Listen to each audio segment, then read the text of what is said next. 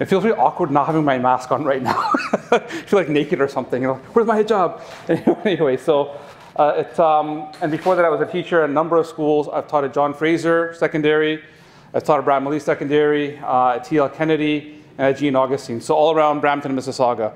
Just by show of hands, how many people are from Peel, like Brampton, Mississauga area? Okay, so the majority of you. So you kind of know the schools that I'm talking about.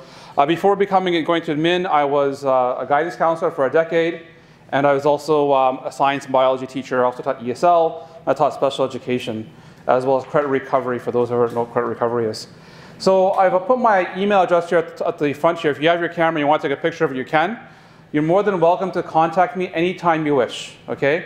I'm going to talk a bit about it here, but if you are having difficulty at school, if you're having difficulty with the teacher, if you're having difficulty with your administration, if you're being bullied, something's happening to you, you don't know who to ask for help in the school system, please contact me.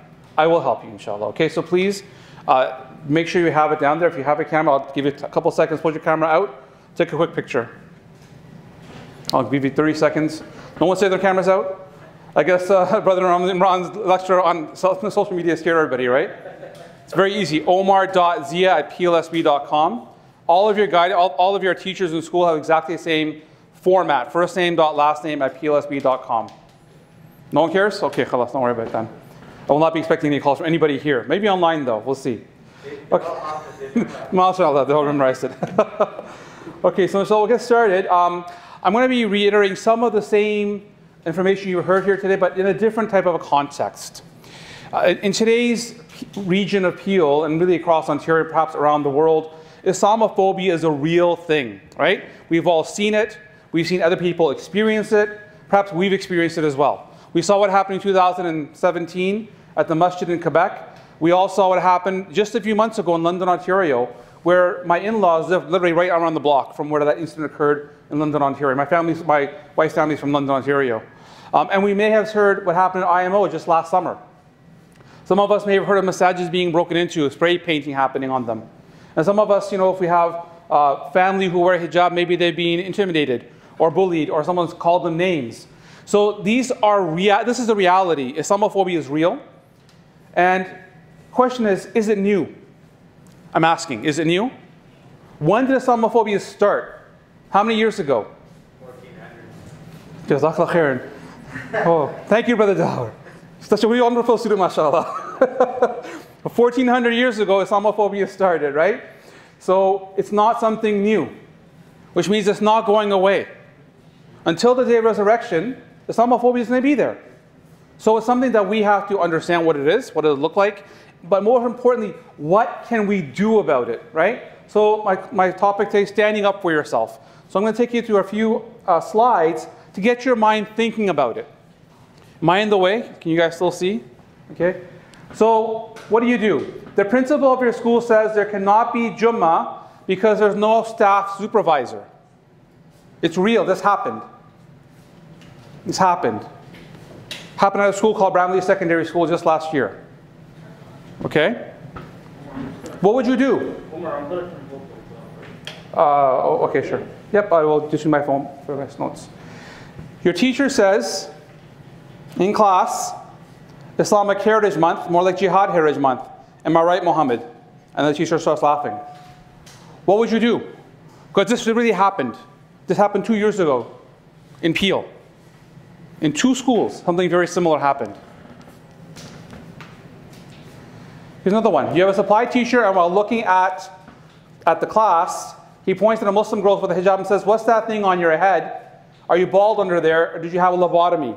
And then starts laughing. And this is real. Supply teacher is no longer working in Peel, but this is real. If you were in the class and you saw this happening, what would you do? What would I do? What would any of us do if we experienced this? You turn on the news, and the news anchor is reporting on the situation in Afghanistan, and within her report she says, and I feel so bad for the women here, right? They'll be oppressed under the Islamic Sharia now that the Taliban are back in power. Right? And this was, anybody know what news station this happened on? CBC. Just last 2 weeks ago. On the cover of News Magazine, you see a picture of Uyghur Muslims in cages in China. What would you do if you saw this? Maybe you have. And here are a few more scenarios. In the hall, a non-Muslim student looks at you and then suddenly raises their hand, fist in the air and yells at Allahu Akbar. What would you do? How would you react? Especially if you're in grade 9 and that person's in grade 12. Especially if you're South Asian and that person's white. Your social science teacher, while discussing faith in families in grade 11 anthropology, HSP 3UO for those who've taken the course, randomly says it's so impractical to pray 5 times a day. A custodian looks at a Muslim boy who has a beard and says to him, like that terrorist beard, here's a quarter to pay a rat to nod off or eat it off.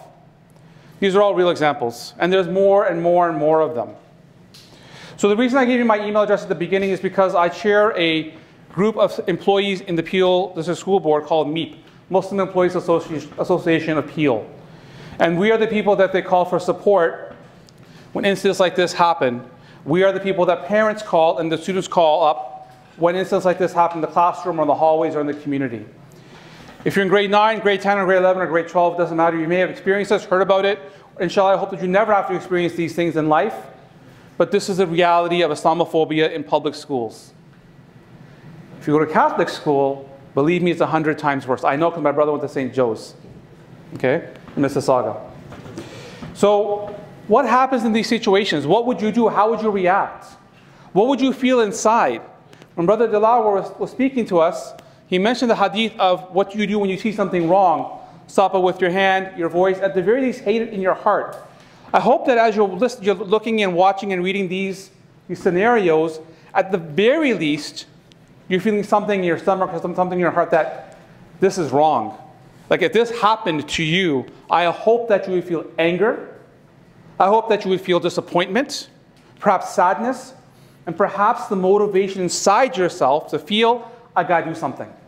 Can't stand back and watch this happen. The reason that MEEP, Muslim Employees Association Peel, was formed, for those who are not aware of what happened in 2017 in Peel, the Quran was ripped up and thrown on the ground and stomped on in the boardroom at one of the board meetings. And for 4 meetings in a row, Islamophobes were showing up by the hundreds. The place was packed. About what issue? Does anybody know what they're arguing about and so upset about? I know the imams were there. The Friday prayer. They wanted to remove it from Peel schools. But the community showed up. 400 Muslims showed up. Parents, students, former students, lawyers, human rights lawyers from the Muslim community showed up and fought against it. NCCM got up and fought against it. And a bunch of teachers working in the back scene fought against it. And that's where the employees got together and formed that organization so that the Friday prayer could still be an accommodation in the Peel board. Right? So it's very, very important that when we see these examples and hear about them, we need to feel something inside of ourselves physically, biologically, neurologically. Something has to change. We cannot allow for this to happen. It's the same thing as Brother Dawah was saying, that when you see something wrong, the whole snitching thing should be out the window. It's dumb. Use our wisdom, use our hikmah, and do something about it. But our default position, and this is not a Muslim problem, this is a human being problem. We see something, we see somebody falling down the street as we're driving along, do we stop and help them, or do we keep driving along? If you see somebody getting bullied in the parking lot or in the gym locker room, do you do something, or are you just going to keep walking along? Someone's being laughed at, do you do something to stop the person from being laughed at, or you keep walking on? What do we do? As human beings, our default position is complacency and inaction. Why? What's stopping us from doing anything? I'm asking. From amongst the kids, please. What is stopping us from doing anything? Why are we so complacent? What's holding us back? Please, thank you. Fear. Thank you. Fear. Humiliation. Humiliation. And the fear of being humiliated for standing up. What else? Suspension. Suspension. That we might be the ones targeted as a result of trying to stand up for something wrong, right? It's like sometimes you don't ever talk in class, and the one time something bad's happening, you say something, you get in trouble for it, right? I've been there, I know it. I saw another hand back here, please. Feeling out of place. Feeling out of place. Absolutely. Anything else? So this is very normal. This is actually what does happen, right? Fear is the driving factor, and all the other reasons mentioned are amplified. Amplify the fear inside of ourselves. It's normal to feel that way. I feel it. All of us will feel it. It's normal. Okay? But that's the default position all human beings are born with. This is the reason that we have in our deen the teachings that we have to overcome that fear. We have to overcome that complacency and that inaction. And our deen itself teaches us to advocate, and specifically to self-advocate. What does self-advocacy mean? I'm asking. Yes? Speak out. To speak out. Thank you. What else? Stand up for yourself. Stand up for yourself. Thank you. What else? To assert your right. To assert your rights. Thank you. In a classroom setting, teacher is talking about something, introducing Snell's law, and you're getting confused. What do? Sit there and just let it happen? What do? Raise your hand to ask. Yeah, you ask questions. Ask questions, right? You're walking to school, you've got your project in your both hands, you get to the door, you can't open the door because your hands are occupied with your backpack and your laptop and your giant project you have. What do? Just sit there? The door's going to magically open for you? What do? Ask for help. Ask questions, ask for help, right? Ask somebody around you. Ask for support, right? So this is self-advocacy, and this is the beginning of how we start overcoming the fear, overcoming the complacency, overcoming the inaction that cripples us and prevents us from becoming the best that we can be. Why is self-advocacy a good thing?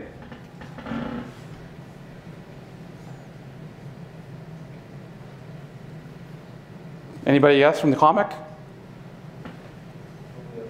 Maybe it's like, It's okay. Good try. Think about it. Our parents are not going to be there for us when we get older.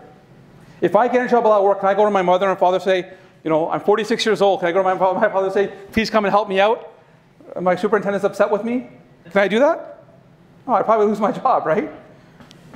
Our parents are there for us when we're younger. That's fine. But now that we're in grade 9 and we're becoming older, feeling that independence, getting that freedom, right? Our parents are not going to be there for us. This is the comic where a guy is going to his first day at work and his parents are saying, sorry, he's late for work. We forgot to brush his teeth. Our parents are not going to be there for us forever. So we do need to develop the self-advocacy skills so that we can be successful in the long term, right? Self-advocacy is so important for our independence and long term for our success. Success at school and success at work, right? I'll give you a funny phenomenon that's happening. During COVID times, here's a question for you. Who's doing most of the homework during COVID? The parents or the kids? Neither? It's the parents. The amount of plagiarism that we have caught from parents doing work for their kids in the past year is phenomenal. Right? It's mind-boggling. Parent got into an argument with a teacher, and in the argument about the mark, and then in the argument, the parent says, but I spent 5 nights on that essay. Right? So it's real, it's happening, right? But our parents cannot be there for us forever, right? Did you know when you're 18 years old, your parents cannot talk to the principal or the vice principal? You have to talk to them? Yeah.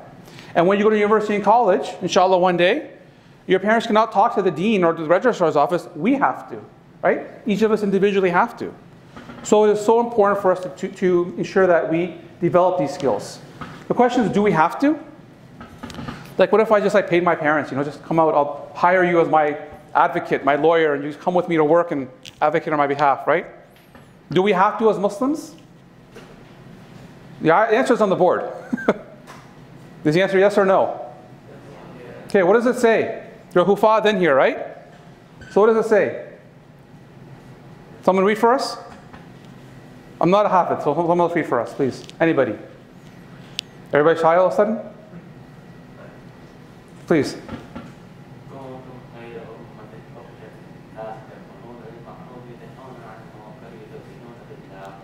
Thank you. Who can translate it for us now? Well, that's the hard part, right? Okay. the best of my ummah, right? Kuntum khayrun ummah. The best of my ummah, akhrajat linnas, who come out of humanity, right? The best out of humanity, ta'muruna bil ma'ruf, are those who do what? Amr bil ma'ruf. It was just mentioned in Brother Dalawar's lecture, right? To enjoin the good, right?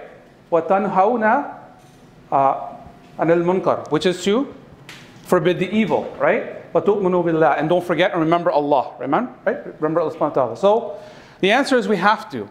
We don't have a choice. The ayah is clear. We have to learn how to self-advocate. We have to learn to stand up for what's right and stand against what is wrong. To be vocal about it and to use whatever position we have to do so. Did I translate okay? We'll pass for now. You can correct me later. Okay, how? Okay, so I'm going to teach you a bit 5 steps on how to self-advocate. Okay, this is just a part of self-advocacy. Self-advocacy requires a lot of practice. Practice with our parents at home, practice with siblings, practice in a place like a masjid, practice at school, practice in the community. There's so many times to practice self-advocacy, to ask questions, to get help, to stand up for ourselves, to stand up for someone else when they can't stand up for themselves, right? Probably one of the hardest things we're ever going to do in life is negotiate with our parents. I don't want to wash the dishes today. I want to play my video games, right? I have to memorize Quran. I can't do the dishes tonight, right? I have my homework, right? We have to learn how to negotiate at home sometimes with our mothers and fathers, right? Mothers are more hard to negotiate with. MashaAllah, may Allah increase all of our mothers and grant them all Jannah for those, inshallah. We also have to ensure that when it comes to self-advocacy, it's a skill that is developed over time through practice, but also through learning how other people self-advocate. Listen when we are in school. Look at the other leaders in the school, the SAC presidents, the athletic presidents. You know, those are the coaches out there. If you yourself are getting involved in leadership, learn and listen how other people self-advocate for themselves so that you can learn other strategies from those around you as well. Okay, let's go through the stages. Identify and clarify. When it comes to standing up for ourselves, asking questions, seeking help, standing up for someone's harming us, we have to ensure that we know what exactly is the issue. We have to be able to name it. That's bullying. That's racism. That's Islamophobia. That's anti-black racism.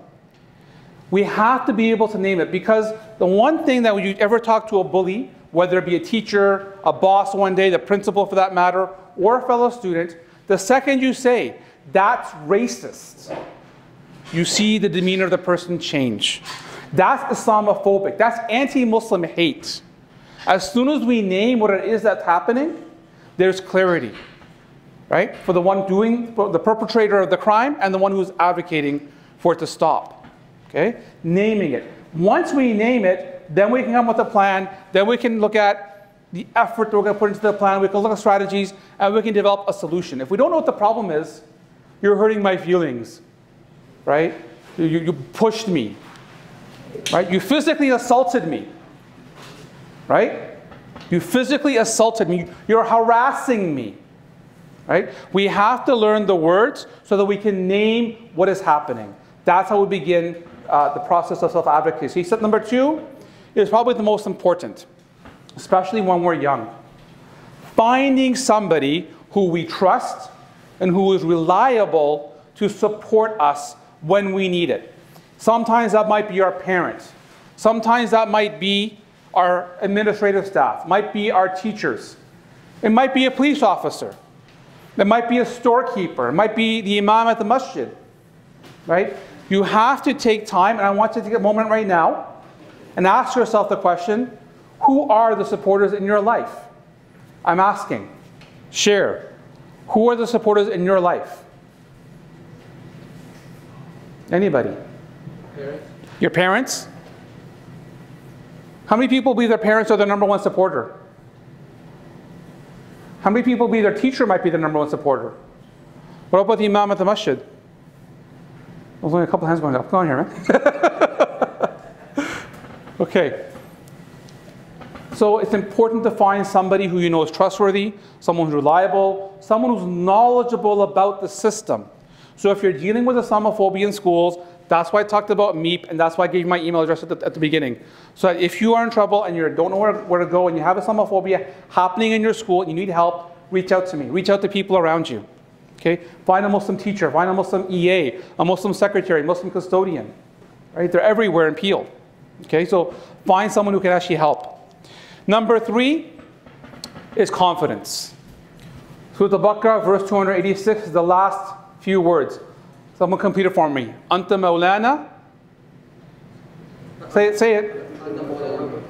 Fansuruna alal Qawm al-Kafirin. Thank you. So this is probably the most important part of self-advocacy, and it's the key that only Muslims seem to have. The concept of tawakkul ala Allah is unique to our deen. La hawla wa la quwwata only with Allah, illa billah. Confidence comes when we know Allah has our back. When we know Allah has our back, we have nothing to fear, right? We don't have to worry about the people who are going to try and bring us down. We don't have to worry about personal humiliation. We can drive fear away with the confidence that comes when we know Allah is taking care of every one of our needs, right? He's got our back. And who's gonna win a war against Allah? Nobody, right? So this is the key that we have as Muslims. And this is why, as Muslims, it becomes easier for us to self-advocate, because we have been commanded to do so, but we also know that Allah subhanahu wa ta'ala is going to have our back when we have to do it. We talked about speaking up. That was also mentioned in terms of self-advocacy. And when it comes to speaking up, it's important to ask for assistance when necessary. Sometimes our voices themselves might not ring as loud. But if we have a supporter, those voices ring a lot louder. So when I was a teacher many years ago at John Fraser, there was a student who experienced anti-Semitism, right? In their English class, unfortunately, there were some remarks against the Jewish people. The kid came to me only because I'm a person of faith. But he came to me because he knew that the teacher's voice rings a lot louder than the student's voice. Okay? Sometimes you might want to go to, and of course I dealt with it at the time, you might need to go to a senior if you're a junior, right? If you're in grade 9, your first year, find someone in grade 12 who can speak up for you if necessary, if you need to argue with a teacher, or not argue, but speak with the teacher, right? Find your administrator. Find people around you who have a voice, perhaps louder than your own, until inshallah one day your voice becomes loud and you become the supporter for others. But as Brother Dalawar mentioned, the most important part about speaking up is what? What did the Prophet ﷺ come for? The hadith is Sahih and Ahmed. I came for no other reason than to do what? To what? No. Thank you though. Good point. He summarized the entire mission, the 23 years of Risala in one sentence. I came for no other reason than to do this. Nope. Thank you. To perfect good character. Okay? So, when speaking up and seeking help, and when speaking, use the best words, use the best manners. We as an ummah, and we as individuals should be known for the best manners. Every time a person thinks of a Muslim, they should think, mashallah, these Muslims, they're so good. They have such good manners, they're honorable, right? They're trustworthy. What was the nickname of Rasulullah sallallahu alaihi wasallam before he became a prophet? Al-Amin, which is what? Trustworthy, having the best of manners and morals, right? So this is how we should act when we speak. And going back to no fear, right? Once again, Allah subhanahu wa ta'ala is on our side. We are not living our life for the people. And although we have those negative thoughts and we want, okay, I can't handle this. People are going to be saying this stuff behind my back. You know, they're going to laugh at me and make fun of me for standing up for others. Or, I'm going to give a voice to the voiceless, right? Those kids who can't stand up for themselves, they're so introverted, so shy, so beat up. I will give the voice to the voiceless. And so you overcome that fear knowing that you're helping somebody else. What's that called in our deen when you help somebody else out? Starts with a sin, or is it a sad? It's not with money, so it's not zakah, but it's something similar. When you help somebody out, this is a central part of our deen. We live a life of what? as Muslims? A life of what? Thank you. Right? So helping others, sadaqah, helps us overcome our fear. Right? Helping others out, giving a voice to the voiceless is our sadaqah. Not only advocating for ourselves, but those around us as well. And last is give thanks. Give thanks to the people who helped you. Give thanks to the people who have overcome their own bullying, perhaps, and perhaps are moving in a better direction, so that we can become better as human beings. Inshallah, better as an ummah, and better as a nation of human beings for that matter. But giving thanks. And that really is a summary of self-advocacy, right? So making sure we know what the problem is, naming it, right? You have to start with naming it, having the confidence, knowing Allah subhanahu wa ta'ala has our back, using the best manners and morals, overcoming fear, and then giving thanks at the end. And if you ever are stuck, should I or should I not? What happens when you see? I gave all those examples at the front, right? What do you do when you see this? What would you do? Well, what would Muhammad sallallahu alaihi wasallam do? What would Umar ibn Khattab do? Right? And those who know Ibn Khattab know what he would do. He wouldn't stand for it. If you don't know who he is, look him up, learn about him. But would Muhammad sallallahu sit back and turn the other cheek? No, he would not. That's not from our deen. We stand up. Amr bil ma'ruf. It's a command. It's not an option. It's a command. Right? We have no option. Right? Make sense? So, if you're ever stuck, what would Muhammad sallallahu do? And think back to the other lectures. Brother Imran talked a lot about social media. You're flipping, you see an image. What would Muhammad sallallahu do? We look at it, stare at it for 5 minutes, or move past it or turn it down. Like he said, put your phone down. Right? Brother Dalawa talked about advocating for yourself and finding those accommodations. Someone says we can't pray because there's no supervisor. What would Muhammad sallallahu do? He would go find the human rights code and show the principle that he must or she must offer accommodations. There's no question about it. I've talked for a long time. I'm asking for questions, but I think we're going to do a question and answer panel at the end, so I will just cut off here and invite Maulana Bilal to take over. Jazakallah khairan. Hope inshallah that you're able to benefit from this as myself and my family have been able to benefit in preparing it. And again, I'm your brother in Islam. I'm here for you anytime you need. Omar.zia@plsb.com. Anytime you need anything, inshallah. Jazakallah khairan. Assalamu alaikum.